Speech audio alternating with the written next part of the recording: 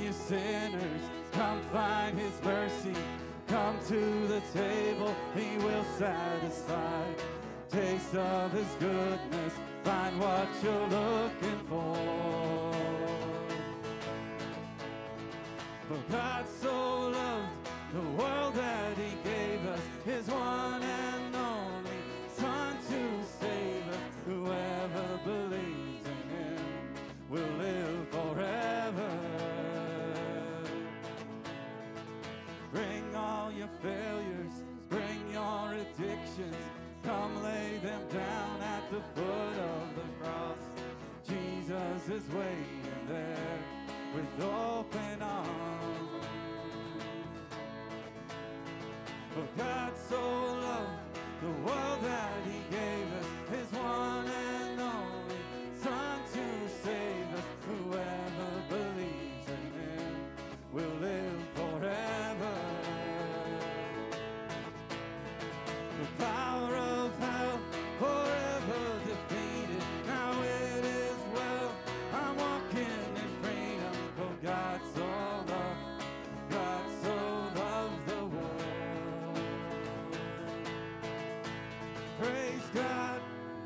Praise God, from whom all blessings flow. Praise him, for the wonders of his love. Sing again. Praise God, from whom all blessings flow. Praise him, for the wonders of his love. For God so loved the world that he gave us his one and only Son to save us. Whoever believes in him will live forever. The power of hell forever defeated. Now it is well. I'm walking in freedom. For God so loved the world. Bring all your failures, bring your addictions, come lay them down at the foot of the cross. Jesus is waiting. God so loved the world. Lord, just thank you for saving us from so much, Lord, that you reached out to us when we were walking away and you pursue us and you turned us and you're continual faithful to us, Lord. And we thank you for your love, the amazing love that died on the cross for us sinners, a king yourself. Lord, we just thank you for your love. We pray that you bless our service, bless our morning, and praise in Jesus' name. Amen. All right. Okay, well, I thought, this is Thanksgiving week. I don't know if you guys are we tried to do like on the calendar for a while, just put a thing thankful for each day of the calendar. So you kind of fill it up. But anyway, I thought it was appropriate. We're going through Colossians. I just want to read 3:19. Let the word of Christ dwell in you richly, teaching and admonishing one another in all wisdom, singing psalms and hymns and spiritual songs with thankfulness in your hearts to God. And whatever you do in deed, in word or deed, do everything in the name of Lord Jesus, giving thanks to God the Father through him. So a lot of calls to be thankful. And so anyway, one of the things I'm thankful for today, and I'm just going to shout out to our harmonica player, Martin Trail. Multifaceted Martin Trail is going to join us here. Martin's been such a great mentor to me and to my family, and I'm sure to the church itself, just a great elder. And he's more elderly this week, right? You got more elderly? It was his birthday this week, so.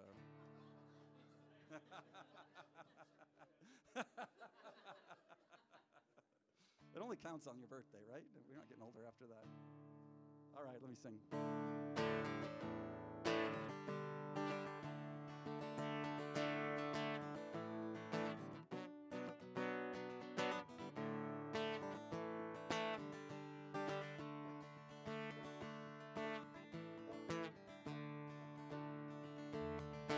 I know the one I trusted, faithful to the end.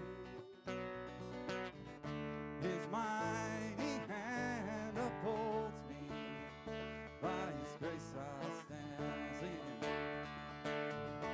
I know the one I trusted, faithful to the end. His mighty hand upholds me, by His grace I stand. Let the fire come to consume me, let the wind blow through. I am built upon a foundation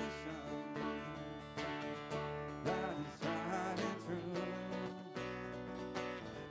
That is tried and true. I know the one I trusted, faithful to the end.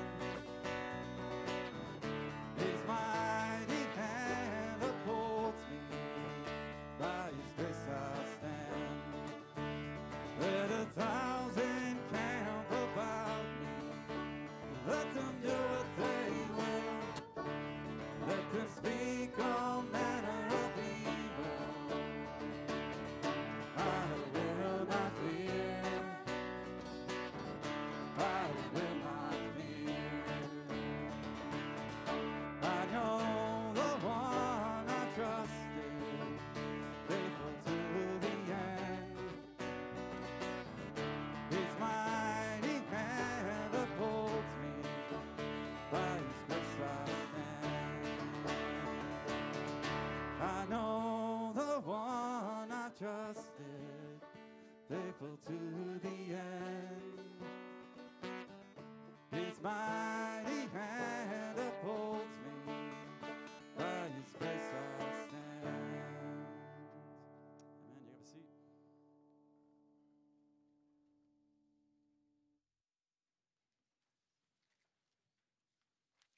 Good morning, everyone. My name is Jordan Smith. I'd like to welcome you all to Bridge Bible Fellowship. Thank you for worshiping with us today. I have the pleasure of leading us through announcements and also recapping Kirk's sermon from last week. So, as you came in, you should have got a little pamphlet. That's our bulletin. It has information about who we are as a church, how to get connected, upcoming events. There's a lot of good stuff on here, right? We have a lot of things coming up in the Advent season that I'd encourage you to take a look at. There's hymn sing, psalm sings, Christmas parties for the youth group. You may have noticed that we have a Christmas tree in the back there. That's the adoptive family. If you want to take a look at that, and if you want to participate, there's information here in the bulletin. Oh, I merged those two. That's the angel tree. Adoptive family is something separate. Look at those. Okay, cool. So over the past few weeks, we've been working through Paul's letter to the Colossians, and this is where he's encouraging them to continue to mature in their faith, mature in their relationship with Christ, in light of their new identity in Him, relying on His strength and not their own. And last week, Kirk was taking us through the end of chapter 3 and the beginning of chapter 4, where Paul outlines how interpersonal relationships ought to work now in that new light. It's fitting and timely for us now, and it was for them then. I think it's even more fitting as we think about coming into the Thanksgiving week, the holiday season, where we have a lot of close interaction with family and friends that we have opportunity to show God's light. We also have opportunity to be hypocrites. So, it's important that we go into that and go into all interactions that way. So in this stretch of Scripture, we're called to submit to each other. We're called to a self-sacrificial love that Paul outlines. We submit to our government. We submit to church leadership. But this stretch of Scripture, due to the sinful heart of man, is a hot-button topic in our culture, rather than an invitation for us to be more like Jesus, who submitted to the will of the Father and paid our cost on the cross. Also, these lists of acts that we're called to are not conditional on the other party, right? We don't get to weasel our way out of submitting to one another or sacrificing for one another if we don't feel that coming from the other end, right? That's on us. Right, and it's on us because we are looking to honor our Heavenly Father, not our earthly masters. Kirk also tied this back to another gospel principle of restoration for when we do fail at this, right? So there's a process of asking for forgiveness, confession of sin, or extending forgiveness if you're the person shortchanged in that interaction. So my main takeaways from the sermon were that if we have taken off our old identity or the dirty rags that Paul outlines earlier in this letter and put on the mantle of Christ, then we're called to this action and to put on the posture of a self-sacrificial love in all of our interactions. Before I pray and dismiss the kids and for those who are doing Sunday school, Martin has an announcement. Yeah. I'll have all the elders that are here come on up, and I'll just keep talking while you're walking. But from time to time, you're going to hear it said from up here that if you have a question, ask one of the elders. And to help you know who to ask, here we are. And even if you don't have any questions, come up and meet us, because it's our hope that everyone here is going to make a connection and have a meet at some point with one of the elders to make a personal connection with at least one of us. Because we believe that the gathering, that the church as we meet, it's so much more than just getting together and hearing a lecture about what's in the Bible or having a worshipful sing-along. It's more than that. It's about connecting and sharing our lives. So I'd like each one of you guys to share your name and greet everyone here. Just super quick, and then I'll keep going with my announcement. Just starting here. Yeah. Bret Corgatelli. I'm Kirk Brower. Jeff Allen. Kim Kirkland. Lauren Ewis. Darren Mitchum. Tim Schultz. Nate Anglin. Hi. Andrew Connect. All right, and on the screen above, were you able to get that, Will? Oh, yeah. So you'll see pictures of all of us, and this is from the updated website, which went live just Thursday. So if you haven't seen it, go there and look. There's been a ton of work been put into it. And while you're there, check out the small group section, because there's a lot of really good, easy way to find out what the small groups are. And that's an excellent way to meet any of us. If you want to join one of our small groups, we'd love to have you and get to know you that way. And a quick word about how we as elders choose to operate. So the Bible gives a lot of latitude on how a church can operate. The way that we do it here is that all of us meet together once a month, and that's what we call the full board meeting. One of us volunteers to make breakfast. We all get together, but the main course is really we're praying for the spiritual health of the body, and we're praying for you individually. If you're in the directory, so pro tip is sign up for the directory, and if you need to know how to do that, ask one of the elders.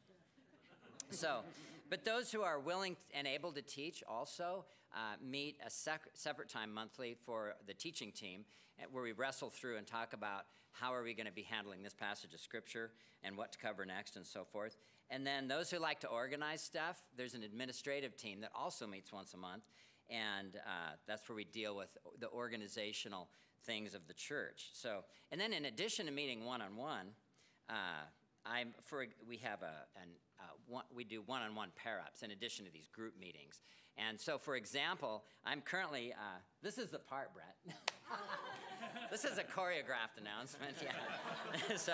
so Bret and I are paired up this quarter, and so a couple weeks ago we got together and we hiked in the rain for a couple hours, and then we went to there's a place called Red Fur Tea Shop in Potlatch, and it was a great little breakfast place. And as we walked along and we ate breakfast together, we just talked about our lives. How are you doing? Are you burning out? Do you need some prayer? Do you have some praises you want to share? How are you getting along with your kid? How about your marriage? You know, all those kinds of things. And so it's been super meaningful. It was a sweet time that we got to spend together. So I would ask all of you to please be praying for us, that we would be energized by God's Spirit, that we would be filled with His discernment as we work together to build up this body in love. Thank you. I'm done. And hold on a second. Wait. Before we let them all go, I'd like to pray. Yeah, okay. Lord God, thank you for this group of men. Thank you for their willingness to serve. Thank you that they have intentionally set up a framework to seek to honor you and to, as they lead our church. I pray that you would be with Bret specifically as he has a message to deliver to us. I pray that you would prepare our hearts and minds for that, and we just thank you for all the other volunteers that make this all possible. In Jesus' name we pray, amen. Kids, you can be dismissed now if you want to head down to Sunday school. You're all right.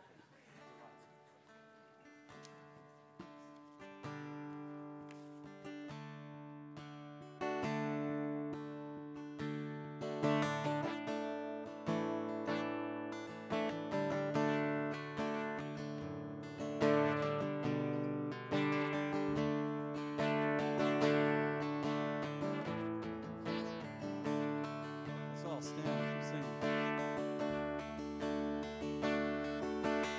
Amazing grace, how sweet the sound that saved a wretch like me.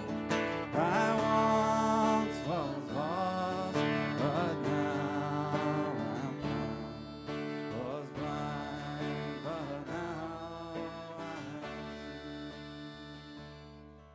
'Twas grace that taught my heart to fear, and grace my fears relieved. How precious did that grace appear, the hour I first believed. My chains are gone, I've been set free. My God, my Savior, has ransomed me. And like a flood, His mercy reigns. Unending love, amazing grace. The Lord has promised good to me. His word my hope secures. He will my shield and portion be, as long as life endures.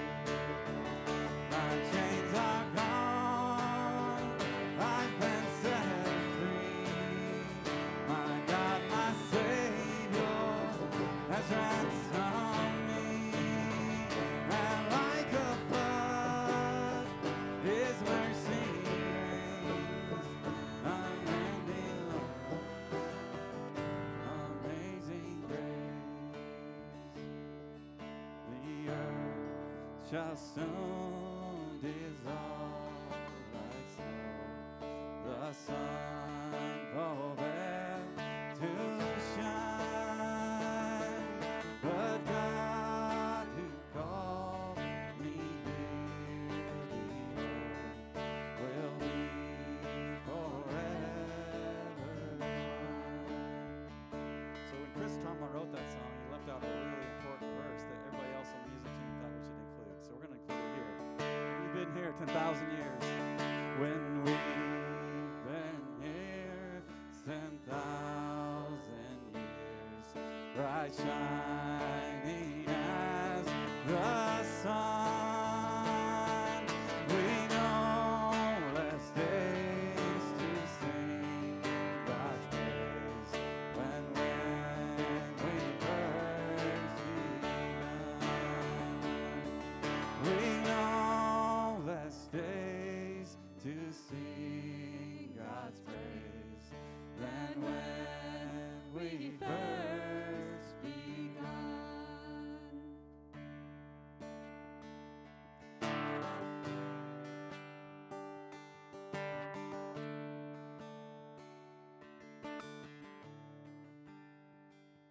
You are God, there's no other. You are God, there's none like you. You make known the end from the beginning.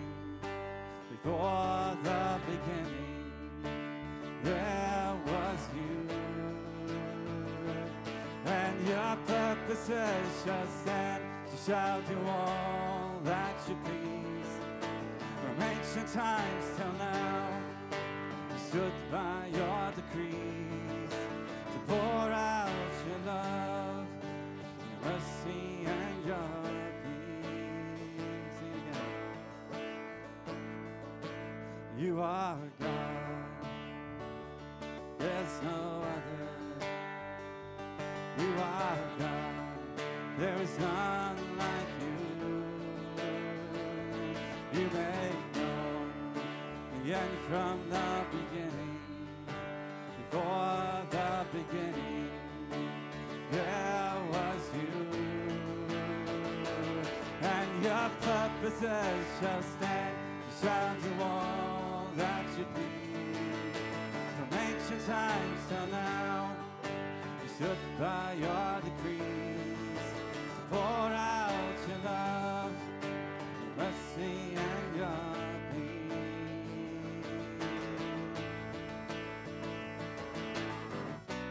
I will sing the praise to you, Lord.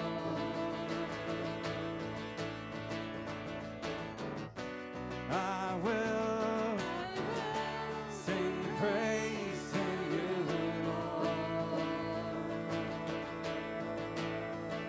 For you are awesome in your power. You are gracious in your deeds. You are loving in your kindness that you poured out on me.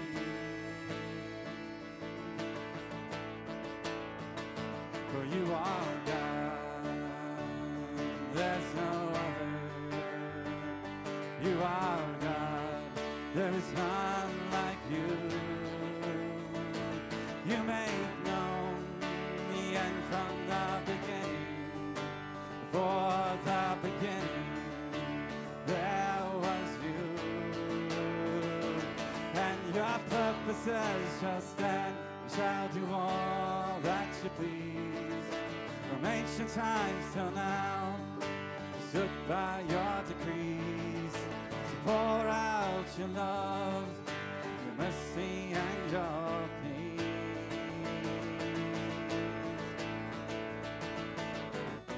I will sing praise to you, Lord.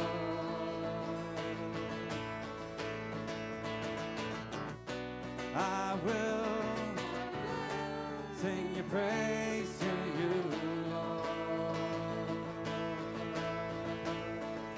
For you are awesome in your power. You are gracious in your deeds. You are loving in your kindness. You poured out on me.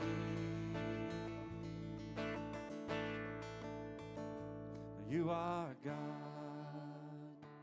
There's no other. You are God. There's no other.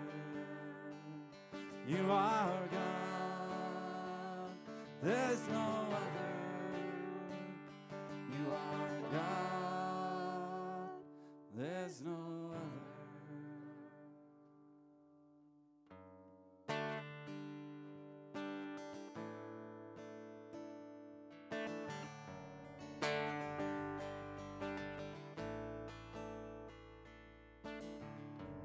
I'm forgiven because you were forsaken. I'm accepted. You were condemned. I'm alive and well. The Spirit lives within me because you died and rose again. Sing it again. I'm forgiven because you were forsaken. I'm accepted. You were condemned. I'm alive and well. The Spirit lives within me because you died and rose again. Amazing love, how can it be? You, my King, would die for me.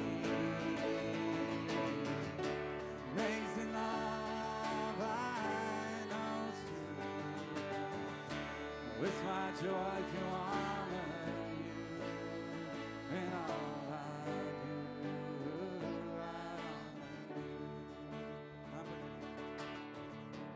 I'm forgiven, 'cause you were forsaken. I'm accepted, you were condemned. I'm alive and well, Spirit lives within me, because you died and rose again. Amazing love, how can it be that you, my King, would die for me? Amazing love, I know it's true. What's my joy to honor you in all I do? I honor you.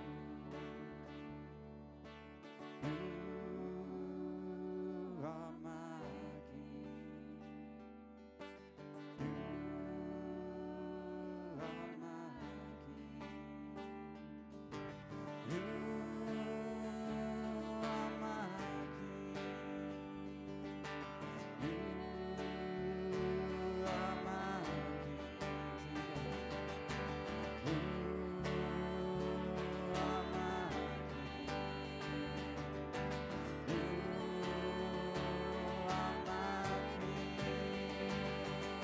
You are my King. You are my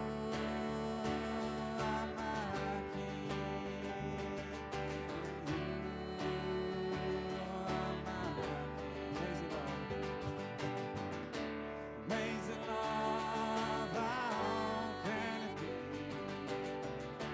You, my King, would die for me.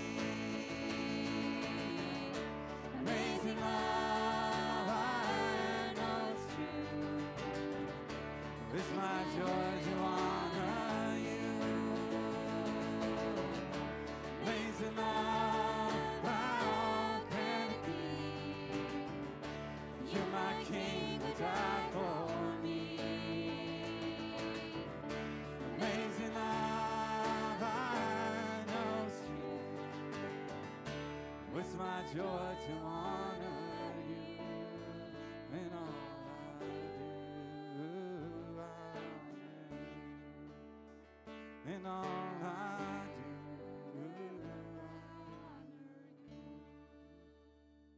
Lord, you sacrificed for us, and we could never pay you back for what you've done, Lord, but we want to honor you with our lives, and we do want to be useful to you. Use this church, Lord, in this community, in this world as we reach out, Lord, to just glorify you, to bring others to you, and to just praise you, Lord. And we pray you continue to speak to us through Bret's word. In Jesus' name, amen.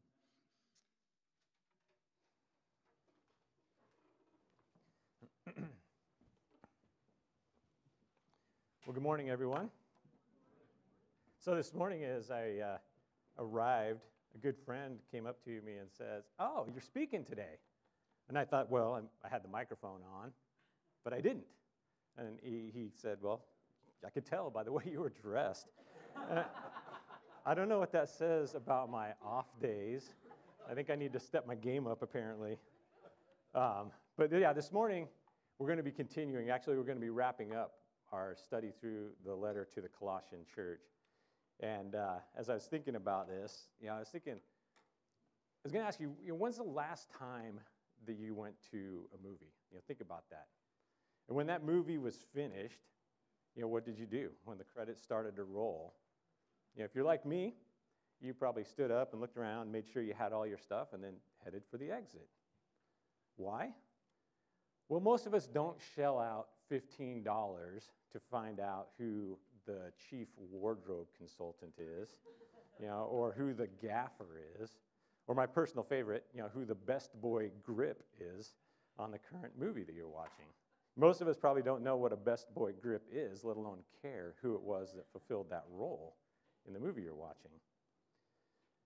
Well, this morning as we finish up our study through the book of Colossians, I think we're tempted to look at the end of Paul's letters in that same way, as he lists out a whole bunch of people. And we think of them, kind of like the credits at the end of a movie. Something that we can either just kind of skim over or maybe skip altogether. Well, I don't think I have to remind you, we're not in a movie theater this morning, and we're not reviewing the credits at the end of the movie. We're reading the Word of God, right? And because it is God's Word, it is incredibly relevant, it is incredibly important, and has great value in our lives. All of it, even those parts that might seem like they don't have as much relevance. And these last 3 verses in this letter, I think Paul is going to hit us with 3 more points that he wants us to take away from this. And I'm in a generous mood, so I'm going to go ahead and give you those 3 points right up front. I feel like I'm really loud. The 3 points that we're going to look at this morning that Paul challenges us to is to first make prayer a priority, and then to pursue lost people, and finally to value relationships with fellow believers. So before we get in and dig into those a little deeper, let me pray. Lord God, we're so thankful that you have given us your word, that it is powerful, that it is true, that it is relevant to us even now. And we just pray, Lord, that as we spend time looking at how Paul wraps up this letter to this little church in Colossae, I pray that you would challenge each one of us right where we're at, that you would speak to our hearts in these areas and just help us to trust you more fully. We give you the glory, Lord, and we pray that your Spirit would be here very powerfully. In Jesus' name, amen. So if you haven't already turned there, we're going to be in the 4th chapter of the book of Colossians, and we're going to pick up in verse 2. And this is what Paul says to us. He says, "Devote yourselves to prayer, being watchful and thankful. And pray for us too, that God may open a door for our message, so that we may proclaim the mystery of God, for which I am in chains. Pray that I may proclaim it clearly as I should. Be wise in the way you act toward outsiders. Make the most of every opportunity. Let your conversation be always full of grace, seasoned with salt, so that you may know how to answer everyone." So the first thing that Paul tells us right off the bat, he says to make prayer a priority. In fact, he tells us to devote ourselves to prayer. I thought, devote, that's a very strong word. What does it mean to devote yourself to something? So I went to the dictionary, and this is what Merriam-Webster says about devote. It says to devote is to give over or direct time, money, effort, or other things to a cause, an enterprise, or an activity. In essence, it's saying that we're devoted to those things that take up our time, that we spend our money on, that we put our efforts toward. And I don't doubt that at some point in your life you've heard it said that you could tell what's important to a person if you look at 2 things, right? If you look at their checkbook and their day planner, or probably more accurately nowadays, their Google Calendar. But the things that we spend our time on, the things that we spend our money on, the things that we put our efforts toward, those reveal the things that we value, the things that are important to us. And here Paul is encouraging believers, encouraging us to direct our time and to direct our efforts toward prayer, to value prayer, to make prayer a priority. I think we could come up with a whole litany of excuses for why we don't prioritize prayer. I know I can. Work demands, family demands, just general overall busyness, exhaustion, or maybe it's something else for you. You can fill in the blank with whatever it is for you. And if I'm speaking for myself, I think my single biggest hindrance to regular, consistent prayer is that I simply don't make it a priority, as Paul calls us to here. Right? I allow other things to crowd out my prayer, or, and I'm a little bit embarrassed to admit this, I simply choose other activities instead of prayer. And Paul is calling us here. He's saying, don't do that.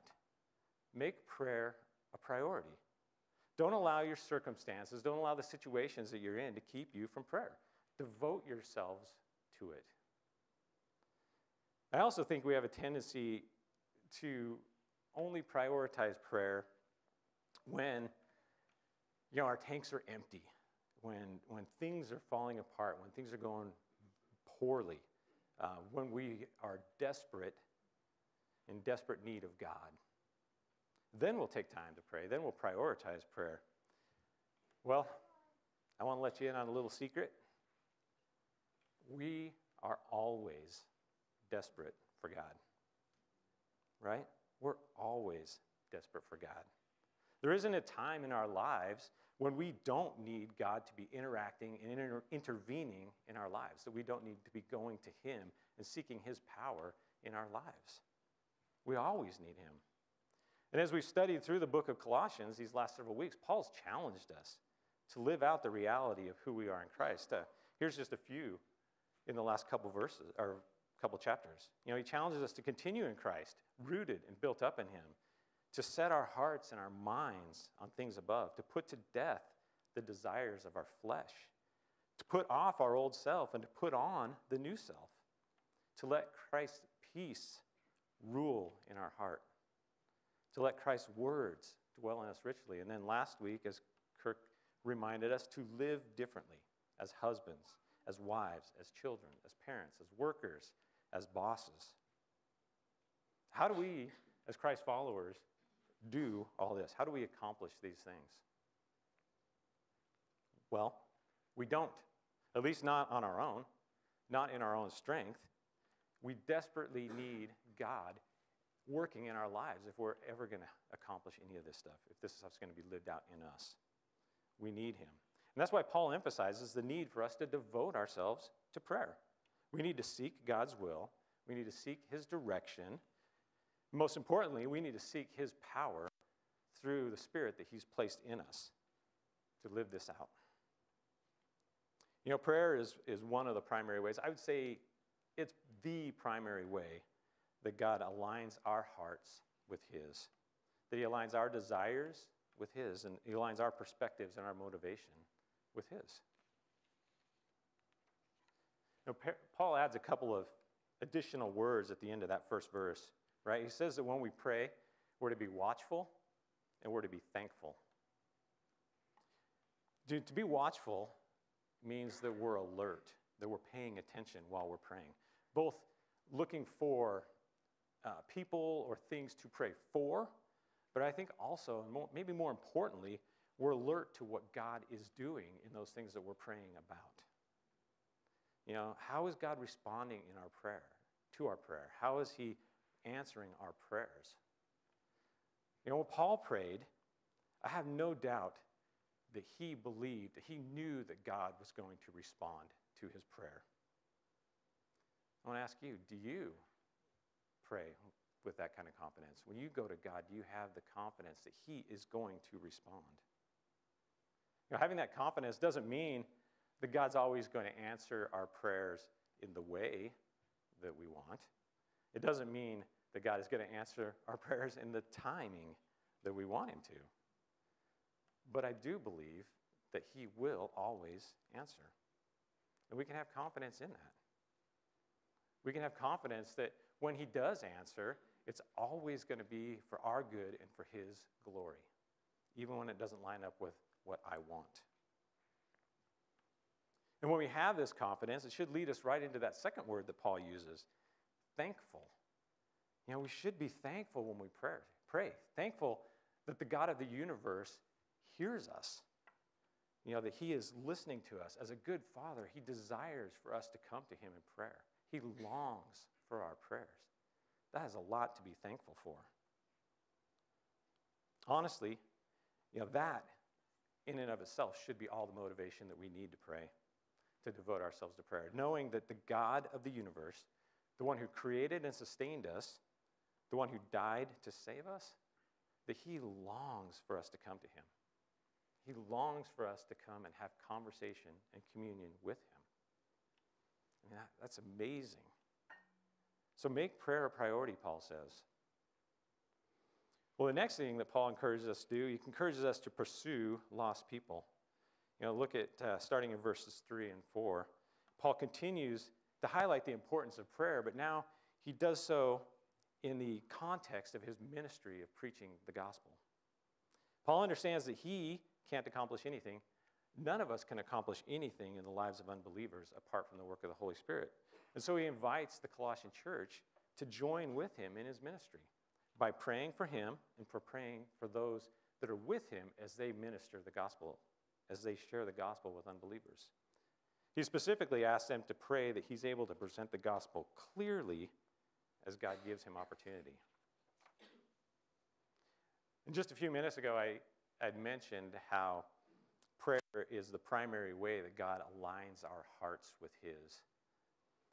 And I think, nothing is more in line with the heart of the Father than his desire to bring his children back into relationship with him. And that's why all of us are here this morning, right? Because God pursued us when we weren't pursuing him. He drew near to us when we wanted nothing to do with him. He rescued us from the dominion of darkness and brought us into the kingdom of the Son he loved, as we learned back in chapter 1. And God often uses his people to accomplish that goal in the lives of other people. He uses his people to help draw the lost back to him. Now imagine if you guys think back to your salvation story, when you came to Christ, you could probably pinpoint at least one person, maybe multiple people who were influential and instrumental in helping you to come to that point where you surrendered your life to Christ.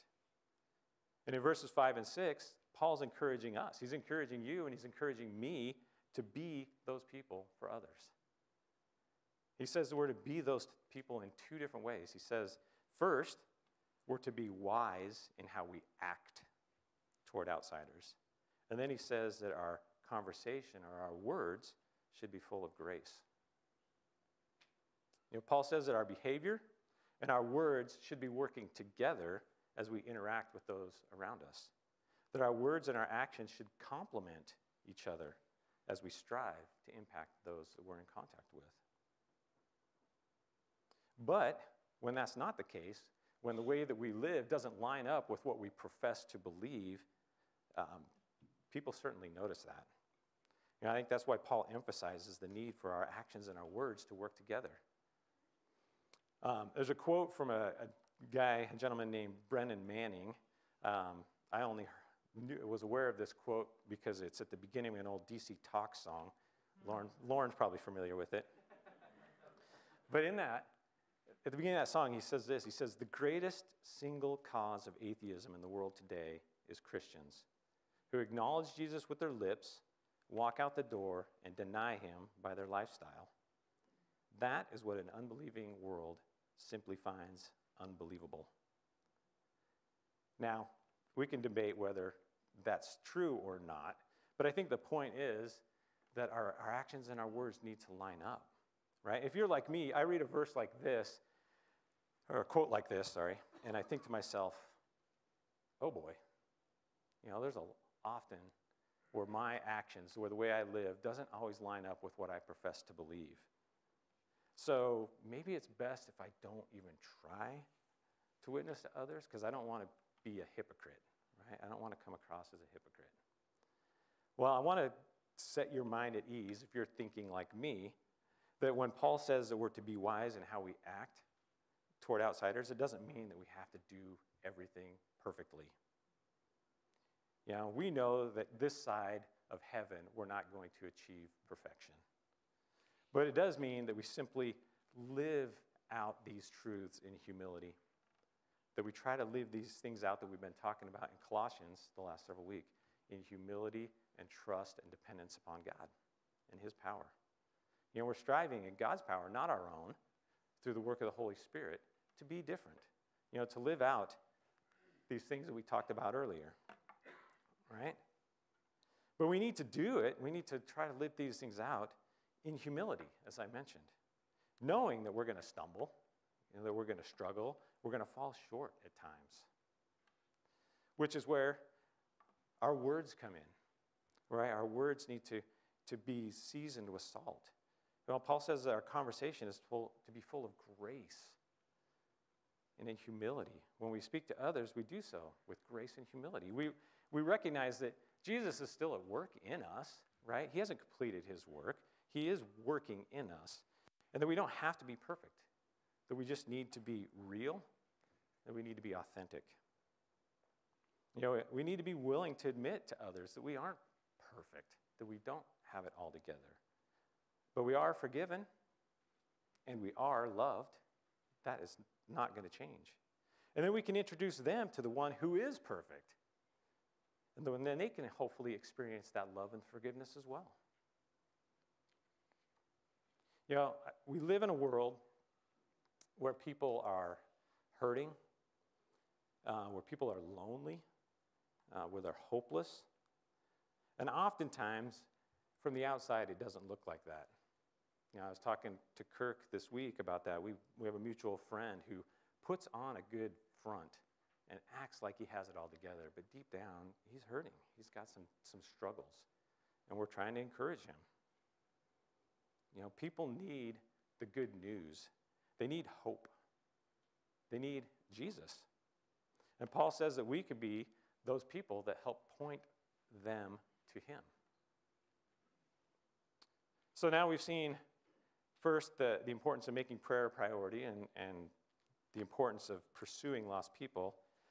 Now we're going to look at that third point, which is to value relationship with fellow believers. Picking up in verse 7, it says, Tychicus will tell you all the news about me. He's a dear brother, a faithful minister, and a fellow servant in the Lord. I'm sending him to you for the express purpose that you may know about our circumstances, and that he may encourage your hearts. He is coming with Onesimus, our faithful and dear brother, who is one of you. They will tell you everything that is happening here. My fellow prisoner, Aristarchus, sends you his greetings, as does Mark, the cousin of Barnabas. You've received instruction about him. If he comes to you, welcome him. Jesus, who is called Justus, also sends greetings. These are the only Jews among my co-workers for the kingdom of God, and they have proved a comfort to me. Epaphras, who is one of you and a servant of Christ Jesus, sends greetings. He's always wrestling in prayer for you, that you may stand firm in the will of God, mature and fully assured. I vouch for him that he was working hard for you and for those at Laodicea and Hierapolis. Our dear friend Luke, the doctor, and Demas send greetings. Give my greetings to the brothers and sisters at Laodicea and to Nympha and the church in her house. After this letter has been read to you, see to it that it is also read. That it is also read in the church of Laodiceans, and that you in turn read the letter from Laodicea. Tell Archippus, see to it that you complete the ministry you have received in the Lord. I, Paul, write this greeting in my own hand. Remember my chains. Grace be with you. Okay, so this is the part I was referring to at the beginning, right? We tend to skim over this because it kind of has a feel of the credits at the end of the movie. Paul's like, this letter brought to you by, and it lists out a whole bunch of people. Some of them we're familiar with. Luke, Barnabas, and Mark. Others maybe not as much. Tychicus, he's mentioned in Ephesians, and Onesimus, he's mentioned also in Philemon, if you want to know more about him. Some of these other guys we don't know very much about at all. Aristarchus, Justus, Epaphras, Demas, Nymphas, Archippus. Paul mentions in this short little section 11 different people. Why do you think he goes through and mentions all these people? Well, I think it's because he wants to demonstrate that we need each other. We need the encouragement and support of other believers in our lives. If we truly want to live out the life we've been called to in Jesus Christ, we need fellow believers alongside us.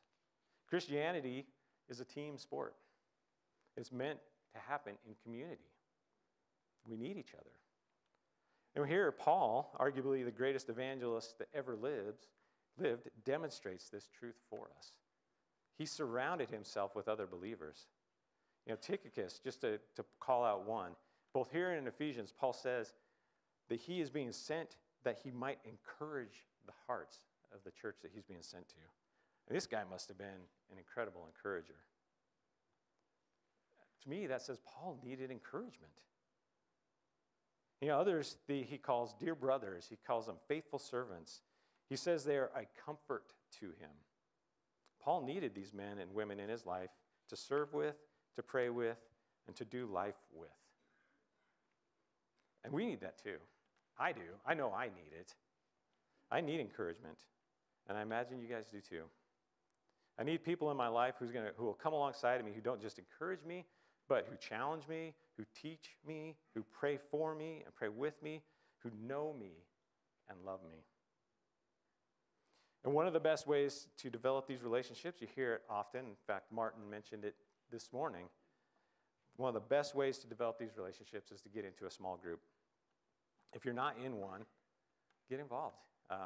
Martin mentioned the new website, and encourage you to go there. I counted last night. There's 24 different small groups currently available. So take that opportunity. You know, I've been blessed to be in a small group, and it's filled with a bunch of godly people who encourage me and challenge me, who've shed tears with me, who've prayed for me and prayed with me, and I hope I've done the same for them. And then, you know, earlier, you saw the elders up here, right? And I just want you guys to know, Martin mentioned some of the things that we do, but I want you guys to know how blessed you are to have men like these that are serving you and praying for you. I just want to say that we love you. We love each and one of you, genuinely. And we want the best for you. We want to see you growing in your relationship with Christ and your trust in Him. So as Martin mentioned, we pray for you regularly. And we want to get to know you. Yeah, I feel like I'm repeating a lot of what Martin said. We didn't plan that. We do want to get to know you, and we try to do that after church, but it's hard. I mean, there's 10 of us, and there's hundreds of you. You know, we've gone to 3 services now, and we want to connect with you. So I want to encourage you, you know, as we try to get around and meet you, I want to challenge you, be bold and come and talk to us. I want to offer, personally, a free cup of coffee. I'll buy you a cup of coffee, and we can sit down and chat. I'd love to get to know you better. And if you talk to Kirk, well, don't listen to what he says, but Kirk will say that what I drink isn't really considered real coffee. So you have to promise not to tease me about what I'm drinking. And if you can promise that, I'll buy you your favorite beverage, and we can chat and get to know each other better. And I'm going to throw it out, and I'm going to put it on all the other elders too. They would love to do the same. So come hit us up. So as we wrap up this morning, I think the application is pretty clear, right? It's the same 3 points that I made to start off. That we need to make prayer a priority, we need to pursue lost people, and we need to value relationship with fellow believers. And to end, I just want to give you a few practical ideas in each of these areas to prime the point, to prime the pump. This isn't an exhaustive list, but this is just to get your juices flowing on how you might personally apply some of these areas in your life. So first, making prayer a priority. I encourage you, set aside a consistent time. Find a time that works for you and make that your time of prayer, that you can consistently spend time with God, connecting and communing with Him. Second, maybe get a journal and record some of the things that you're praying about, things you're praying for. Because then you can review it. You can go back and you can see how God is responding, how God is answering those prayers. And it can encourage you and build that thankfulness that we talked about. Third, I'd say this is a twofer. Gather some other people to pray. This covers both making prayer a priority and valuing relationship with other believers. So extra credit points for that one. But it's just a great time to get to know other people and to be encouraged as you pray together. The second one, pursuing lost people, I'd say first and foremost, refer to point number 1. Pray. Pray and ask God to give you a heart that is soft and compassionate toward lost people. I think that there's a tendency for us to look at them as the problem when sin is the problem and they are just as needy as we were before we came to Christ. So pray for that heart. Pray that God would soften your heart. And then, secondly, focus on the people that are in your circle, that are close to you, your neighbors. If you don't know your neighbors, go introduce yourself. Get to know them. Your coworkers. Spend some time in deeper conversation than just the weather and sports, although, by the way, go Vandals. That was a heck of a game yesterday. And then if you're super, super, super brave, take that next step and invite them into your home. Invite them into your house for dinner to get to know them better. It just makes that connection that much deeper. And then finally, third one is valuing relationships with fellow believers. As I mentioned before, and you hear the drum beat repeatedly up here, get involved in a small group. If you're not in one, it's just a fantastic way to develop relationships and to allow people to know you and for you to know them on a deeper level. Second, encourage each other. We're called to that throughout Scripture. Maybe drop someone a note. Writing notes is a lost art. So drop someone a note of encouragement. Tell them you've been thinking about them and praying for them. If somebody shares something with you, make a point to follow up with them on that. Don't just pray about it and then never follow up. And then the third one, this is just kind of a random idea. We just had Date with 8 not too long ago. You don't have to wait for us to do it corporately. Do a little mini Date with 8 on your own. Find a few people that you've met that you want to get to know better and invite them over. You could do an impromptu potluck, but make it an intentional time. Ask some good questions. If you need an idea on those, talk to Martin. He's got tons and tons of questions. So that's it. That's what Paul calls us to as we wrap up the book of Colossians. As the credits roll, Paul challenges us to make prayer a priority, to pursue lost people, and then to value relationship with fellow believers. So let me pray. Lord God, we're so thankful that you pursued us first and foremost, that you chased after us and you brought us back into your family, that you've redeemed us and forgiven us, Lord, and that you call us in the same way to desire and develop relationship with you, to pursue those who are far from you as we once were, and then to just rejoice in the fellowship of the believers that you've allowed us to be a part of. So, Lord, help us to do that all the more for your glory. In Jesus' name, amen. Thanks, Brother Breticus. We give a more biblical name. Corgatelli. All right, let's all stand and sing.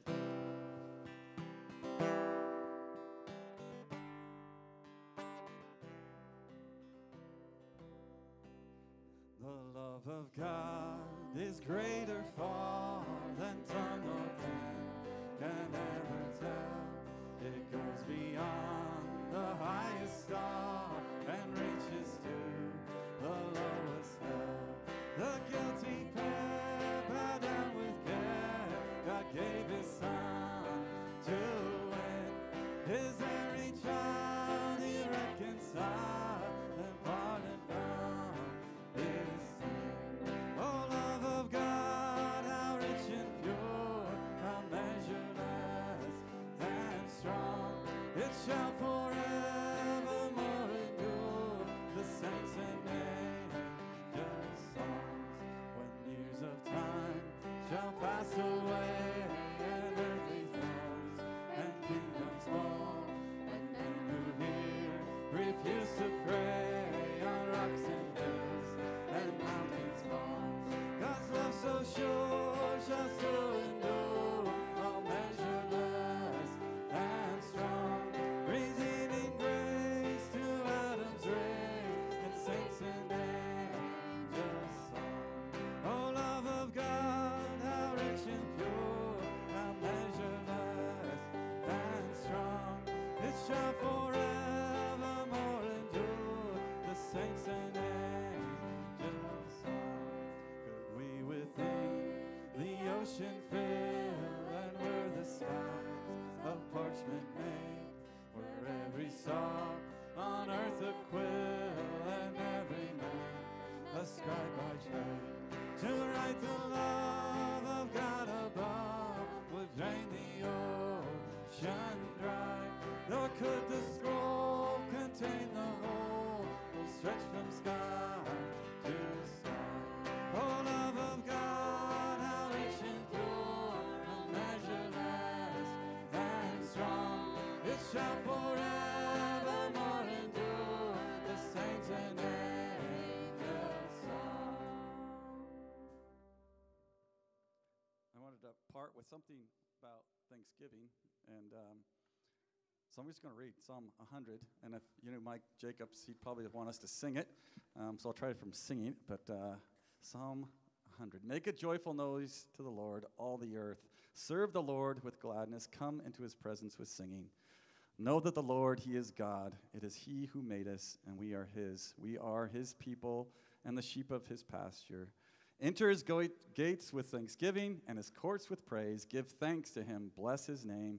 For the Lord is good. His steadfast love endures forever, and his faithfulness to all generations. The Lord is good. His steadfast love, he pursues us. Be thankful this week, right? What a great week, and we should live our lives and pray with thanksgiving, right? We could put that on the list. We have so many things to be thankful for, so praise God. Safe travels, and have a great week.